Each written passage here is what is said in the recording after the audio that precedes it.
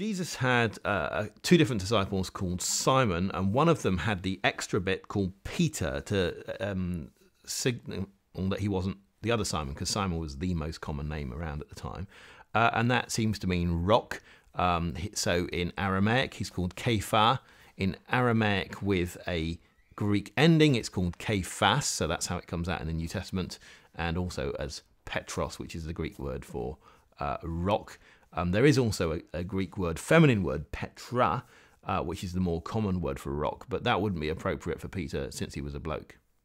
So when Jesus in Matthew chapter 16 responds to Peter and says, "You're Peter, and on this rock I will build my church," I think he was probably saying that there was a foundational role that Peter had to play in the history of the church. He was the first person to and preach the first sermon after the coming of the Holy Spirit at Pentecost.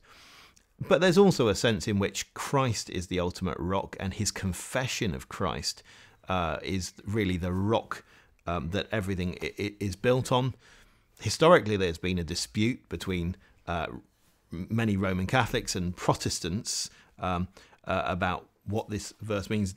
Does the verse say that we need to have a pope who descends or coming in a line from Peter as a rock that the church is built on? And I think that's not what the text means, but I do think it gives Peter a really key role. It's actually said that he has the keys, and he does open the door as he preaches the first Christian sermon.